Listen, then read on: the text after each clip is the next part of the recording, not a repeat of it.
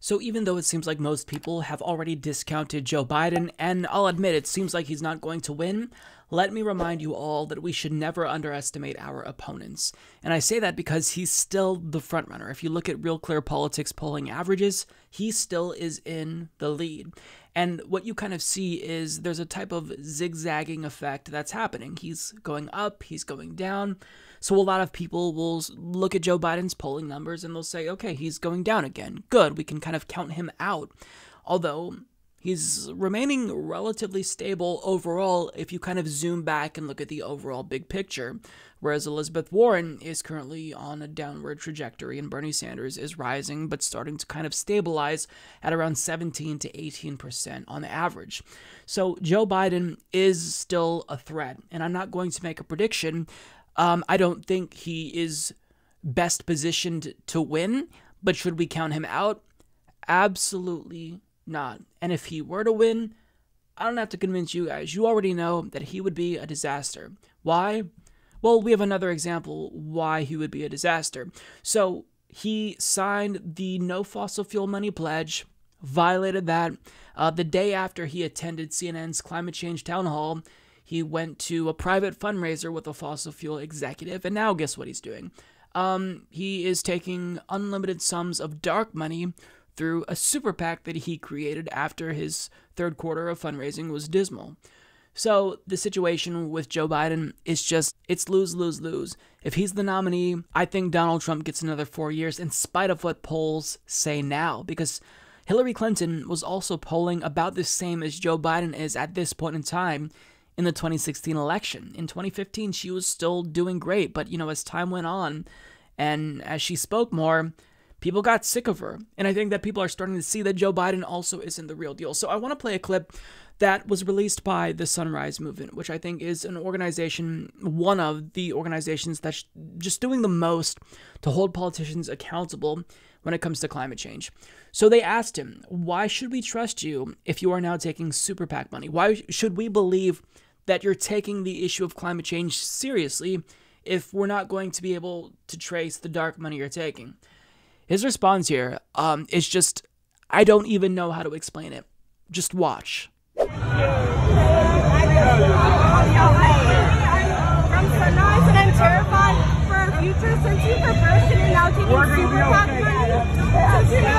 super PAC money, how can we trust that you're not fighting for the people profiting off climate change? Look at my record, child. Look at my record. Is you fight to go into the Iraq war and no, that's not right. The arrogance is just off the charts. Look at my record, child. He called that person who asked him a very legitimate question a child. Wow.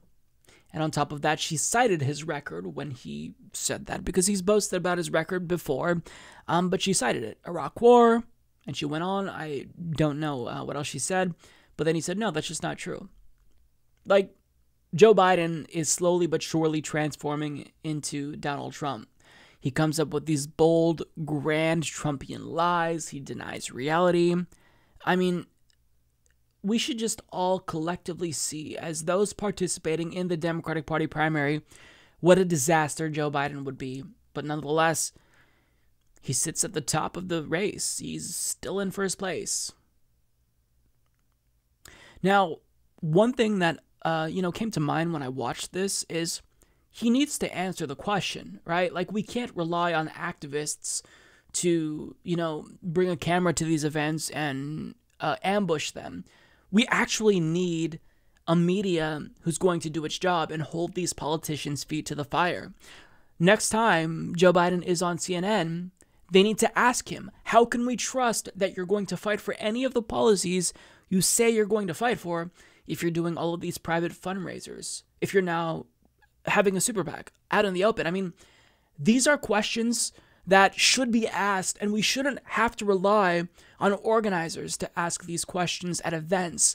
We should have a media that actually does its job and is adversarial and is going to broadcast his answer to these questions, very important questions, to an audience of millions, but we don't get that. So people who watch the mainstream media, they don't necessarily see how bad Joe Biden is. Maybe they see the gaffes here and there. Maybe they see his poor debate performances. Maybe they know about his poor fundraising. But the fact remains that unless the media starts doing its job, then these instances where, you know, activists ambush politicians, it's just not going to be enough. Like, this video needs to be shared far and wide. And if you're on Twitter, I would advise you to retweet that tweet from the Sunrise Movement. But again, it's not enough. Like, this individual poses a threat, an existential threat to us. Because if he's the nominee, Donald Trump gets another 4 years, most likely, in spite of what polls say now. Now, you can argue with me and say that the polls are more important than my opinion. Fine. But I would say, you know, give it time. Give it time, because the same thing happened with Hillary Clinton. And this election isn't just about Donald Trump, right? This is about the judiciary. Donald Trump has appointed so many federal judges that now about 1 in 4 federal judges are Donald Trump appointees. He has remade the judiciary for years to come. And if he gets a second term, he most likely gets a minimum of 1 more Supreme Court appointment, which means that that would be a 6-3 conservative split on the court. So we have to understand that we're fucking playing with fire if we nominate Joe Biden. And look, I don't think he's going to win, but I'm not going to count him out. I'm not going to underestimate my opponent, because he's still polling at number 1. There are still enough centrists and older people voting in the Democratic Party primary to where he could be propelled to victory in the same way that Hillary Clinton was. So if you are a young person, you need to get out and vote for Bernie Sanders. And not only that, if you truly believe in this movement, we've got to put in the time. We've got to put in the effort. I know we're tired. I know that we're working multiple jobs. I know that we're going to school. But even if we can commit to 10 to 20 phone calls for Bernie each week, and even if we can't do that, if we could set up recurring donations for $5 per month, that can make a difference. Like, I don't want us to kick ourselves and look back at this moment, this opportunity that we have now, where we had a second chance to elect Bernie, and say we didn't do everything in our power. At least if we lose, we'll go down knowing that we tried our hardest. So I just ask for you to do that, you know, to really think, am I doing enough to defeat Joe Biden and get Bernie Sanders elected? Because it's important. Bernie Sanders truly is our best bet against Donald Trump. And if he's the nominee, even though I think that nobody really is a sure bet, Bernie is our best chance against Donald Trump. And Joe Biden, you know, aside from Buttigieg, I just can't imagine a worse scenario where Donald Trump would cruise to re-election if it were Joe Biden or Pete Buttigieg. We've got to stop him. We've got to defeat him. The Humanist Report is fake news. Mike only cares about Crazy Bernie and his wacky socialist ideas. Sad, very sad. I'm unsubscribing.